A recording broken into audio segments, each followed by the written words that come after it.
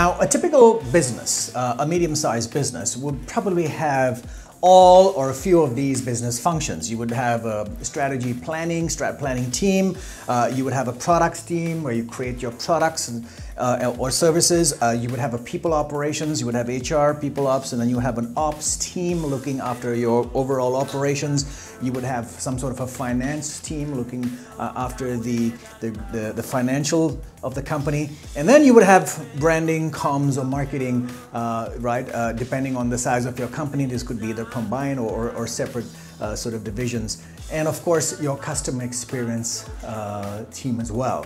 Now, with all these different functions, the question that I ask a lot of my consulting clients at the first stage is, what is guiding all this?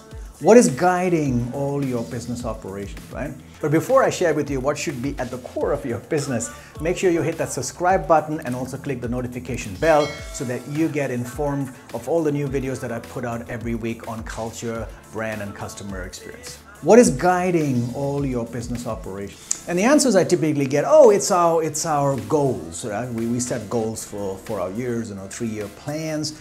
And then the next question is, okay, so what is guiding those goals? And so the answers I hear is, oh, it's about, our targets, it's about profitability, it's about revenues, it's where we want to be as a business. And some of them say it's our vision. We want to see ourselves as the most profitable business here in Asia, or we want to be in the top 5 in our category, and that's our vision, that's probably guiding us. But what if today I told you there is something else that needs to be at the core of your business?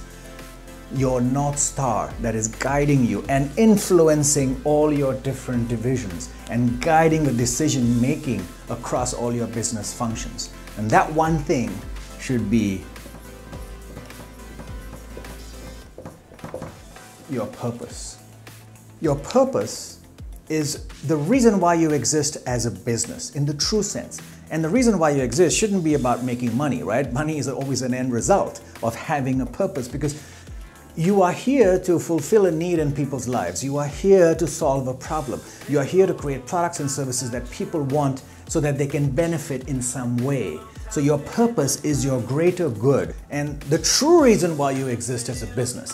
Because you can't approach it from a commercial point of view, because that really is the result of having a good purpose, right?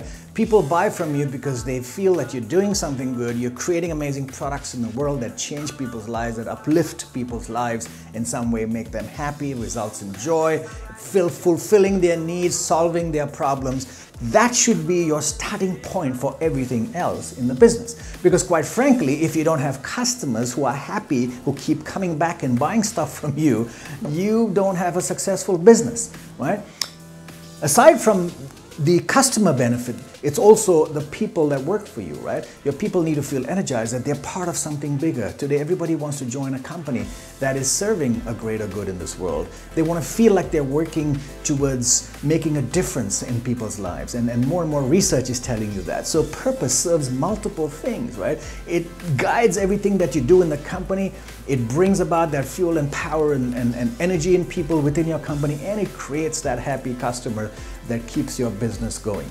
And so having a powerful purpose at the center of your business then anchors all your different business sort of divisions and facets and operations around this thing.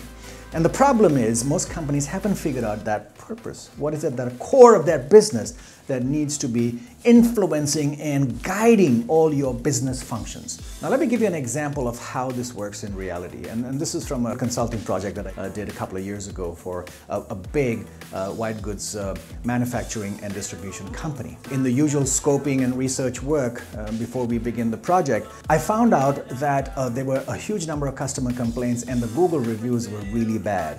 And this has happened quite recently, right, over the last 6 months. And so I went in and sort of did some digging in, and I found out that there was a budget meeting in the beginning of the year, and finance had asked all the departments to pull back on their spending and give back money so that the company could then still be profitable or look good to their shareholders.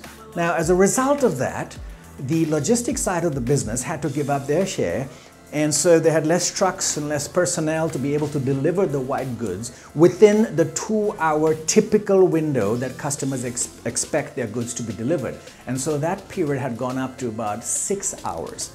As a result of that, you had a lot of frustrated and unhappy customers that were pouring their heart out in every possible way. And of course, Google Reviews is the one portal that everybody expresses how they feel about a company. So right at the beginning of the project, we figured out what should be the company's purpose. And it went from just a commercial statement to bringing joy to people's lives. So every time they bought a refrigerator or a new cooking range or something, the result was that joy. They were living that lifestyle that they wanted. They were able to entertain in style and have joy in that family, come around the kitchen and cook, and it was really about that, celebrating, having that appliance and what it does for them. And people then moved away from just a manufacturing company or a white goods company to bringing joy in people's lives. Now you can begin to see here, if the KPI for finance was not about protecting the financial side of the company, which normally they do, but if it was about delivering joy to their customers, then they would look at the critical functions that don't disrupt that for their customers. They would have thought about the impact it would have had if they'd asked that particular department to pull back on the budget, because it resulted in unhappy customers. And if this pulls in any direction, and they will, if any one of your business functions pulls or tends to move out of line, okay, your purpose pulls you back, right? Your purpose is your anchor. And it is the one key KPI every business should use when they set their strategies for all their different business functions, right? Is it going to result in fulfilling our purpose? Now, if you want to find out more about how to build a true purpose-driven company where purpose permeates through all your business functions, then do check out my website. There's a lot of information there on how to achieve this and how to build that dream business you always wanted.